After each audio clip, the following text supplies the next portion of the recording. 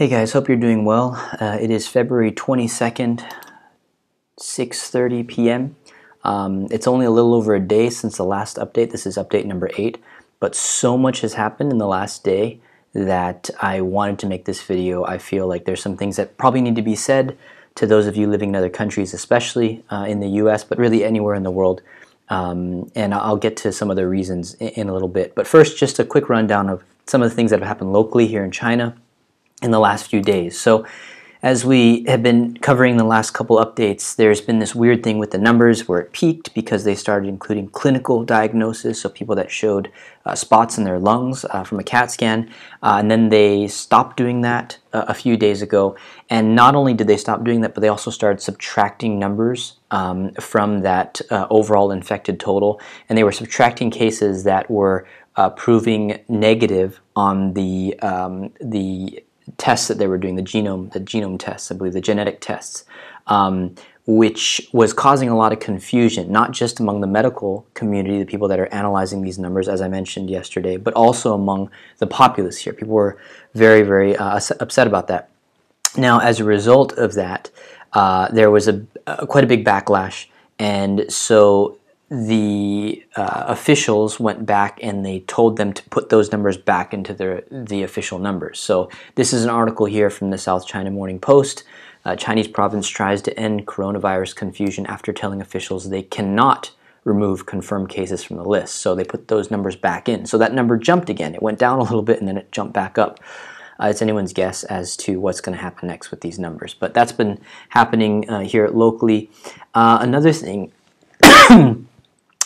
is that there were a bunch of new cases that were not related to these numbers that were coming in and out, but these were 500 new cases coming from prisoners. So this has been a big news item here. There are people in prisons, and prisons in China are not like prisons in America or in other countries. They're very crowded. In some prisons, they're saying there are 20 prisoners in a cell that's meant to hold 10, so they're overcrowded. So you can imagine how quickly something like this would spread. If it's going to spread on a cruise ship, well, then certainly it's going to spread in a prison. So 500 new cases from prisons alone, and different provinces. Only half of those numbers come from Hubei province. The other half, about 250 or so, are from other provinces, including the province that we're in here. So that doesn't mean that we're in imminent danger. Obviously, these people are locked away, but there are guards, there are workers in those prisons, so I'm sure they're going to be watched carefully to see if they show any signs. They're probably already under quarantine, but that information hasn't really been released. As regards to the economy, yesterday we mentioned that that's going to be a big concern in the coming weeks and months, and already this morning there was a report also from the China Morning Post. Here you can see it, that the car sales have collapsed here, and this isn't surprising. Cars in many cases are a luxury item here in China. You don't necessarily have to own a car, and people aren't going out to buy cars. So here in this article it mentions there was a 92% drop in car sales in China in the first half of February. So February of this year compared to last year they sold 59,000 vehicles in this first 2-week period, and this year is 4,900, about 5,000. So that's a huge hit to the economy here. Despite the hopes of many people that the economy is going to get on track, they've been saying, oh, we're going to meet all our goals, we're going to meet the growth, which is about 6% for this year. But that doesn't look very promising. It doesn't look like it's going to be possible. And of course, other countries are going to feel this. There's going to be more and more reports of shortage of supplies. In other countries, components, we mentioned in the last video as well, things that aren't going to be able to be built, even if they're built in America or built in Europe, because they're not getting those components, those essential components from China. So this is going to see ripple effects throughout the year. And the fact is that people are still not going back to work here in many areas. More and more every day are going back, but it's still nowhere near the production that it should have been at for a normal year. But that's all China stuff. I really wanted to make this video for another reason, even though there's been a lot happening here. But what's happening in some other countries, especially in South Korea, is extremely concerning. So this is what was these are the numbers that I woke up to this morning. It's like the first thing I do when I wake up is check these numbers to see what's going on. Obviously, as many of you know, my wife is Korean. We have friends in Korea. No one in this particular area that's being affected, but everyone in Korea is now watching this thing. Just like in China, we're all watching what was happening in Wuhan. So yet this morning when I woke up, South Korea Their cases had jumped again from previously when I had made the last video. They were at 204 cases. Now, as of this afternoon, at 6 o'clock, the cases in South Korea jumped by 224, so again doubling to a total of 433. Now, most of these cases are linked to the church. If you've been following this, you know that there was a religious sect there called the, let me look for the name here, called the Shincheonji Church. And one woman apparently has infected not just dozens, but possibly hundreds now. They're all coming from this cluster. And what's, I think, especially worrisome about this is that this wasn't contact. This woman didn't have contact with these people in like the last week or two, but this was from January 31st to February 2nd. There was an event, a funeral held in that church that were thousands present, and 500 of the people that came in contact with this woman are showing symptoms. Now, not all 500 are confirmed, but it seems like a good portion, possibly even a majority of them, are confirmed. So again, we're seeing this thing spreading so fast. On the cruise ship, it was the same thing. You start with a couple cases, and then within just a few days, within a few weeks, you've got hundreds of cases, 600 cases. So what measures are being taken there in Daegu in China, or in South Korea rather? Well, looking at some of these pictures, it is very reminiscent of what has already happened here. So disinfecting the buses, guys riding around on their motorcycles with disinfectants, people wearing full protective gear, goggles and the full plastic outfits, no one going outside. It's been designated a special care zone. They have canceled school, they have canceled large events like concerts. No one's out on the streets. It's turned into like a ghost city. Someone described it as a zombie apocalypse movie, which I think is the way I would describe what happened here earlier. Just looking outside and there's just no one out. It's just such an eerie thing when you live in a city with millions of people. So that's happening in South Korea. And it looks like those numbers are probably going to continue to rise. But still, the World Health Organization has not called this a global pandemic. Pandemic meaning that it's not just focused on a single city there in Wuhan, but it's all spread around the earth. It still hasn't been called that, although many experts are saying this really should be called a pandemic. It looks like a pandemic. It's not just confined to one area. But we'll see whether that definition changes. My guess is it's probably going to change within the next few days, if not within the next 24 hours.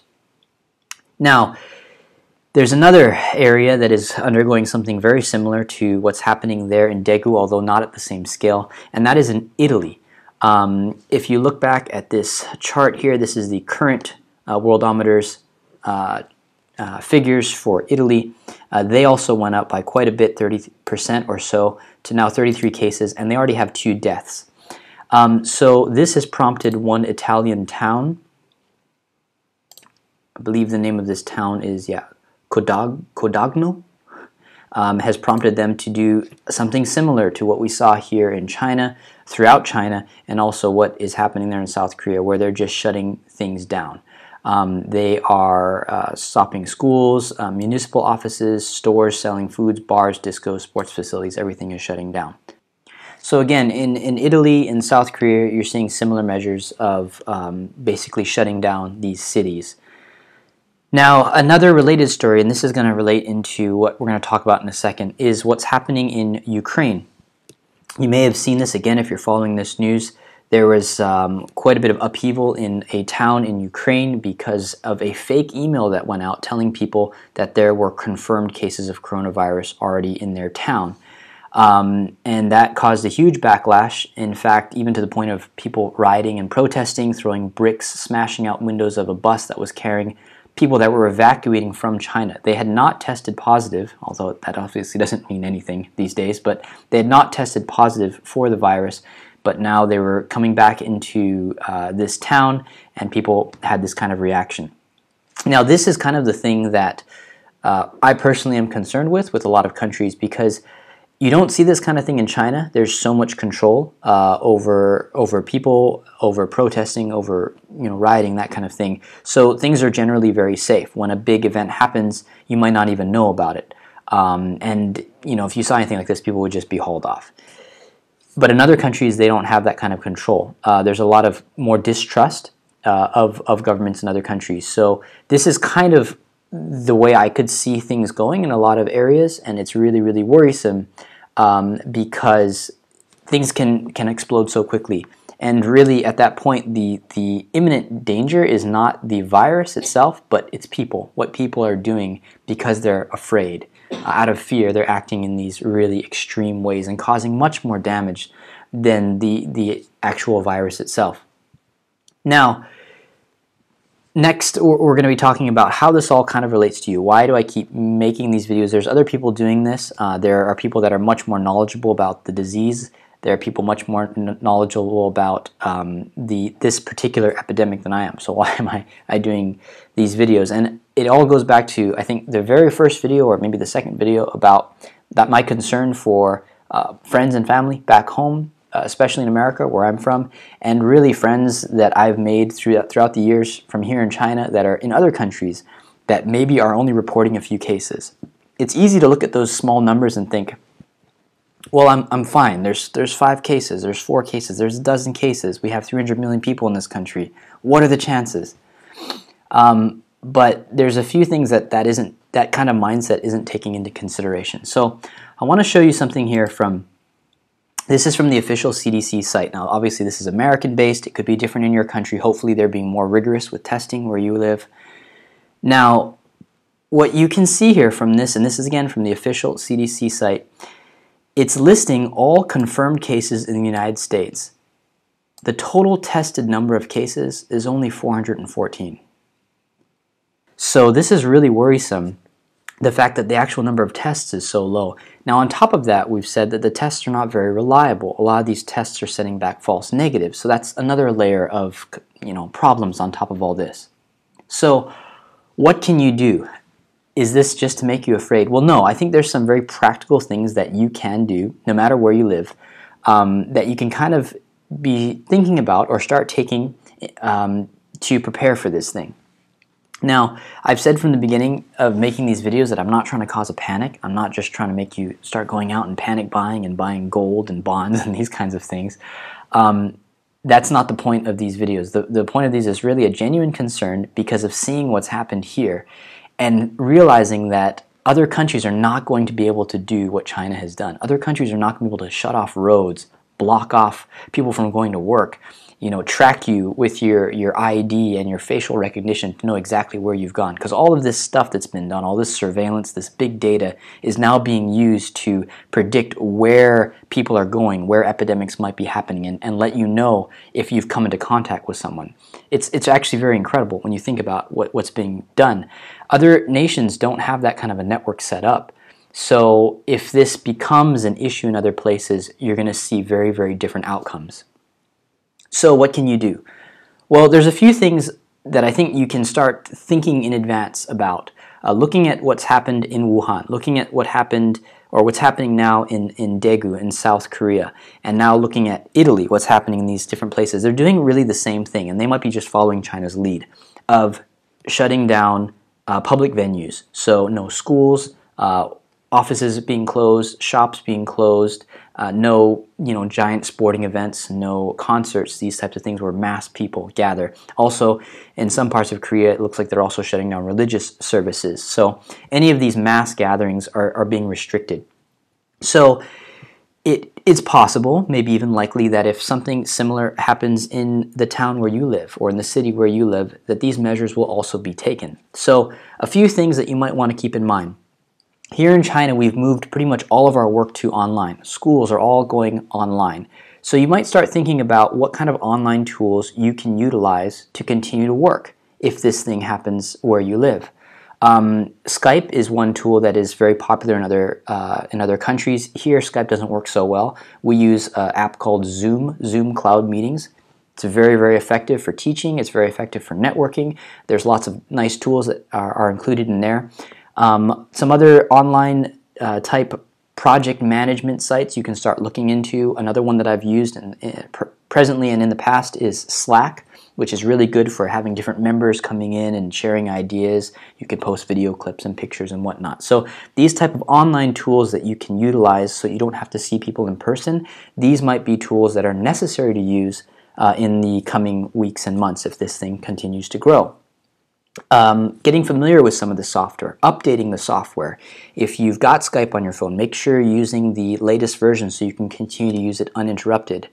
You might even think about communicating with your employer. See if there are any plans in place if this thing happens locally for the workers to work from home. Now obviously this isn't going to be practical for all of you out there. Some of you need to go out if you're performing service jobs, if you have to meet in your construction, or you're in some sort of painting, whatever, where you have to go out. It may be that that work will be interrupted, but it could be that you'll be able to continue to do that. It depends on what the local ordinance says about all this, how things are handled there, but just something to keep in mind. What if you have children in school?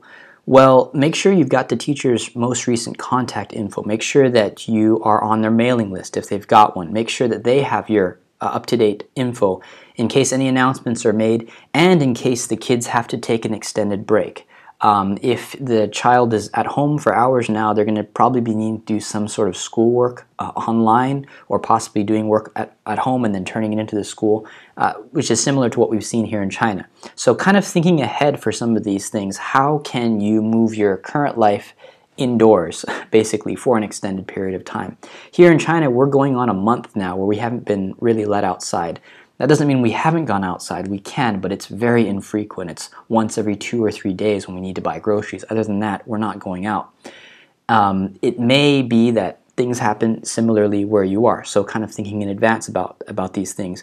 Also, if you don't have one, thinking about getting a tablet. There's a lot of cheap, maybe secondhand tablets that you can get that would allow you to really easily do voice chat and whatnot, so that you can free your phone up for being able to call people. So having those two devices, or possibly a laptop. Again, if your child is able to do schoolwork, or you're able to do work at home, a laptop is going to be much more convenient than using an iPad, where you won't be able to type as quickly. So just some of these things that you can start taking into account. And then of course having an emergency bag, or sometimes it's called a go bag. The list for go bags vary from site to site. Some people, they say you want to include all this stuff. Some people say go light. But most of these sites say the same things about the basics. You want to have 3 to 5 days of food and water. You want to have some cash. You want to also have photocopies of important documents. So that's travel documents. If you're a foreigner living in another country, having obviously your passport, photocopy of your passport and visa, marriage licenses, those types of things, just in case something happens locally and you have to leave. Well, you have that all in one place that you can take with you. So again, I want to emphasize here, not trying to cause a panic, not trying to make people start getting paranoid about, we can't trust the numbers and this kind of thing. Just be alert to what's going on around you. If you are able to, if the local city or hospitals have a Twitter account, maybe subscribing to that and just kind of keeping an eye on things, seeing where this thing goes, if there's any strange reported cases, and just kind of playing it by ear. But certainly don't be complacent, because it seems like a lot of these places it's erupting so quickly and catching people off guard, and they haven't had time to prepare. So if things are normal where you are, this might be the right time to prepare. That's all. That's the point of making this video. We'll see where this thing goes. I'm still hoping that we'll have a breakthrough and they'll be able to contain these places, but it certainly isn't looking like that. So please stay safe and stay healthy, and we'll see you next time.